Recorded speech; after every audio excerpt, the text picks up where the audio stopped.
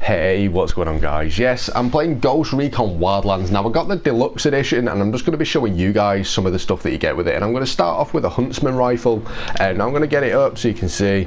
It looks alright. It's a shotgun. I thought it was going to be a proper rifle, so I was a little bit disappointed, but I'm going to show you exactly how to find it so you can equip it yourself. Now press the button, go over to your loadout. As you can see, you'll know it's the one because it says viewing gunsmith rather than edit. If I press on it, you can see it's called Wilderness as well. It does show up straight away once you put your code in. Let's have a proper look at it actually. Preview weapon. I mean, it looks nice, but I don't know whether I'll actually use it because I don't usually use shotguns in this style of game. Normally I'll get a submachine gun and a sniper, but it does look pretty nice.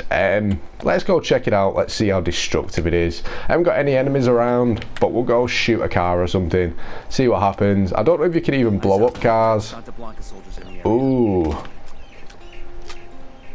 I mean, it's alright. It looks a bit dodgy when you're aiming down the sight on it. I'm not going to lie. It looks a little bit weird because I've only got hands on it. You can't even see my arms.